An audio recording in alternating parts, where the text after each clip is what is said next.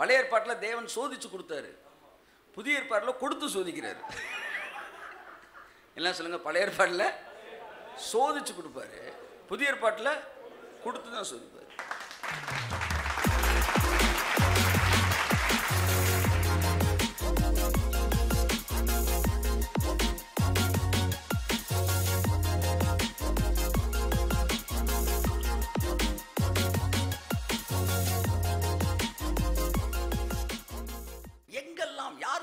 ஏதாவது ஒன்று கொடுக்கப்படாதிருந்தால் உங்களுக்கு இரவு தூக்கம் வரக்கூடாது.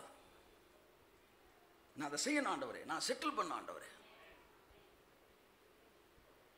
அந்த எண்ணம் உங்களுக்கு இருக்கும் என்றால் நிச்சயமா தேவன் உங்களை ஆசீர்வதிப்பார்.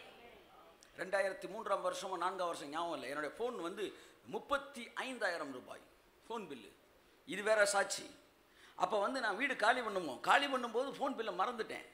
காலி பண்ணி போய் 6 மாதம் ஆச்சு, நானும் பில்லை மறந்துட்டேன், பிஎஸ்என்எல்லும் மறந்துட்டாங்க. கடைசியில் திடீர்னு பார்த்தா எங்கள் வீட்டு பழைய வீட்டு பக்கத்தில் ஒருத்தர், சார் உங்களை தேடி வந்துட்டு போனாங்க, வந்து நீங்கள் ஃபோன் பில்லு பாக்கி இருக்காமே. ஆமாடான்னு தேடி பார்த்தா கடைசி பில்லு 35,000 ரூபா. அது கொஞ்சம் ஹை பில் தான். அப்போ என்ன காணாமல் போயிட்டாங்க சார், விட்டுருங்க சார். நான் விட்டுற வேண்டியதுதான், என்ன 35,000 சும்மாவாக கிடக்குது. அதை போய் கொடுத்துட்டு பேச போகிறதுக்கு இல்லை, பேசுனதுக்கு. அதனால் இப்போ இனிமேல் நம்ம கொடுத்து ஒன்றும் ஆக போகிறது கிடையாது. ஆகவே பொதுவாக நம்ம என்ன நினைப்போம், எவனோ சாப்பிட்றான்டா என்கிற மனநிலை வரக்கூடாது இல்லையா? ஆனால் நைட் எனக்கு தூக்கம் வரல. நான் ஒரு தேவ மனுஷன். எனக்கு 35,000 ரூபா வந்து நான் வாங்கியிருக்கிறேன், பேசியிருக்கிறேன், அரசாங்கத்துக்கு கட்ட வேண்டியது இருக்குது. அது எப்படி நான் கட்டாமல், ஏன்னா எனக்கே மாதம் வர்றதே 5,000 4,000 வந்துக்கிட்டு இருக்கு. என் வீட்டு வாடகை வந்து அப்போ வந்து அடுத்த இடத்துக்கு வந்துட்டோம், 4,000 ரூபா இன்னும் சம்திங். அப்போ கர்த்தர் சொன்னார், வந்து அது கொடுத்துருப்பா என்கிட்ட பேசினார், அதை கொடுத்துருப்பான்னார். ஏன் ஏசுனார் இப்படி தான் பேசுகிறார். ஒருவேளை உங்கள்கிட்ட வேறு மாதிரி பேசுனா அவர் ஏசுனாதரான்னு யோசிங்க, இல்லை செவ்வாசி கேலண்டரில் இருக்கிறவரான்னு பார்த்துக்கோங்க. கொடுத்துருன்னாரு. நான் சொன்னேன், நான் வச்சுக்கிட்டு ஒன்றும் வஞ்சம் பண்ணல, கொடுத்தீங்கன்னா கொடுத்துருவோம் அப்படின்னு.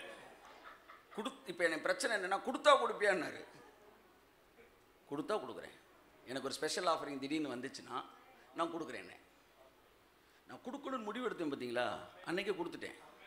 ஒரு ஸ்திரீயை இச்சையோடு பார்க்குறான்ல, அப்போவே விபச்சாரம் பண்ணிட்டான். என்னைக்கு ஒருத்தர் முடிவு எடுக்கிறானோ அன்னைக்கு கதேவன் ஆசீர்வதிச்சிருவார். அடுத்து ஒரு வாரத்துக்குள்ளே எனக்கு திடீர்னு 40,000 ரூபா வந்துச்சு.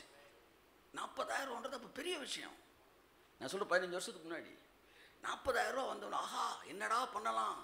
ரெக்கார்டிங் தியேட்டர் மேலே எனக்கு ரொம்ப ஆசை. ரெக்கார்டிங் தியேட்டர் ஒன்று டக்குன்னு போட்டு இந்த நியாண்டோ சாஃப்ட்வேரை போட்டு டக்குன்னு ஒரு சிஸ்டத்தை வாங்கி இறக்கிடுவோமா, இல்லை ஒரு பைக்கை வாங்கிடுவோமா அப்படி யோசிச்சுக்கிட்டு இருக்கேன். ஃபோன் பில் அப்படின்றாரு. ஃபோன் பில்லா? ஐயோ கர்த்தர், நான் சொன்னதை நான் செஞ்சுட்டேன், நீ செஞ்சதை நீ செய்யா. பழைய ஏற்பாட்டில் தேவன் சோதிச்சு கொடுத்தாரு, புதிய ஏற்பாட்டில் கொடுத்து சோதிக்கிறாரு.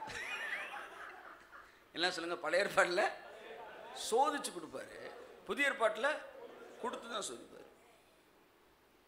நான் கூட சிலர்கிட்ட இவங்களை அடுத்த லெவலுக்கு கொண்டு போகலாமான்னு பார்க்குறேன். என்ன செய்வேன், டக்குன்னு ஒரு 10,000 ரூபாய் கொடுத்து அவனை வந்து கரெக்டாக செலவு பண்ணுறானான்னு பார்ப்பேன்.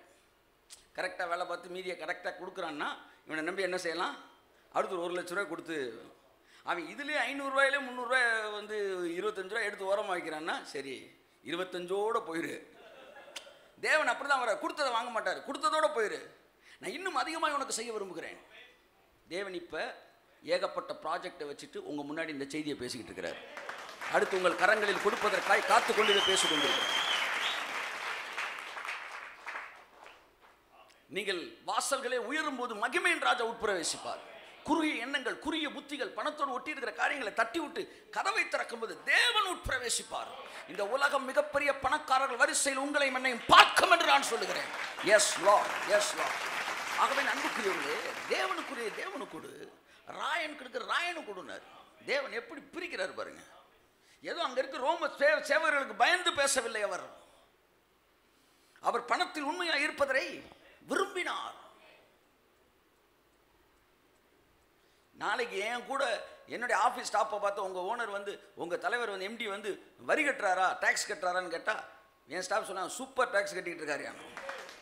இந்த நாட்கள் வருகிறது. ஆமென், ஆமென், ஆமென். என் அன்புக்குரியவர்களே, உண்மையுள்ளவர்களாக இருக்கும்போது பணத்திலே குடும்பத்திற்கு பல நேரம் கர்த்தர் என்கிட்ட பேசுவார். நான் மினிஸ்ட்ரி ஏரியாலாம் வந்து கடவுள் அதிகமாக பேசினே கிடையாது. ஏன்னா அது வந்து கரெக்டாக பண்ணி இந்த 35,000 மேட்ருக்கு வருவோம். மறந்தே போயிட்டேன். நீங்கள் கொடுத்தீங்களான்ற ஒரு கொஸ்டின் நிறைய பேர் தலைக்கு மேலே ஒரு கேள்விக்குறி நின்றுக்கிட்டு இருக்கு. பழைய ஆட்களுக்கு தெரியும், புது ஆட்களுக்கு சொல்கிறேன்.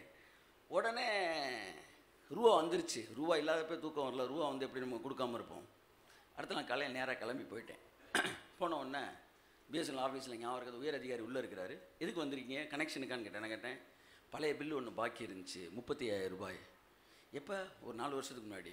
சரி, அதை கெட்ட வந்திருக்கிறேன். என்ன எந்திரிச்சிட்டார் அவர். என்ன சொல்கிறீங்க? ஒரு நிமிஷம் இருங்க அப்படின்னு சொல்லிட்டு உள்ளே பார்த்து இன்னொருத்தர் பேசிக்கிட்டார். டக்குன்னு சாருக்கு ஒரு டீ சொல்லுன்ட்டான். சொல்லிட்டாரு. உடனே டீயை போட்டு கும்முன்னு டீ வந்துருச்சு. சாப்பிடுங்க சார் டீயை மொதல். என் 4 வருஷத்துக்கு முன்னாடி விட்டுட்டு போன பிள்ளை கெட்ட வந்திருக்கிறீங்க. டப்புன்னு டீயை சாப்பிட்டேன். அடுத்த நேரம் மேலதிகாரிகிட்ட கூட்டி போட்டேன். வாங்க உட்காருங்க. நான் வேணா திருப்பி அந்த சைடு அவர் பக்கம். என்ன விஷயம்? நான் இல்லை 35,000 ரூபா பழைய பாக்கி 3 வருஷம். ஆமாம், டக்குனு ஹெவி காலர்ஸ் லிஸ்ட்டில் இருக்கேன். ஆமாம், வந்து அதை கட்டிட்டு போகலான்னு வந்திருக்கிறேன். வேறு எதுவும் உங்களுக்கு எக்ஸ்ட்ரா கனெக்ஷன்ஸ் வேணுமா? இல்லை இல்லை இருக்கட்டும், அதை கெட்ட தான் வந்தேன். ரொம்ப சந்தோஷம் சார். நீங்கள் என்ன பண்ணுறீங்கன்னாரு. நான் ஒரு பாஸ்டர் அப்படின்னே. ஊழியக்காரன் என்ன? ரொம்ப சந்தோஷம் சார். இங்கே பாருங்கள் அப்படின்னு ஒரு லிஸ்ட் எடுத்து போட்டார். அதில் ஒரு 30 பேர் கெட்டாமல் இருந்தேன். இவங்க எல்லாருமே பாஸ்டர்ஸ் தான்னார். இல்லை சீரியஸாக அதில் எனக்கு தெரிஞ்ச 4 பேர் இருந்திருக்கிறாரு. அவங்கெல்லாம் வந்து ஃபாரின் எய்டு வாங்குறவங்க சார். எதுக்கு கொடுக்கணும்? ஆனால் பாருங்கள், பணத்தில் உண்மை இல்லாத போது அவங்க கீழே போயிடுவாங்க. நான் சொல்லலை, மேலே வர்றத it is not a condemnation, it is another way to reach or to receive an abundant blessing. இது அடுத்த கதவு. எதுக்கு? Super abundant. இயற்கைக்கு அப்பாற்பட்ட அளவு ஆசீர்வதிக்க தேவன் விரும்பும் வேலையில் உங்களை அழைக்கிறார்.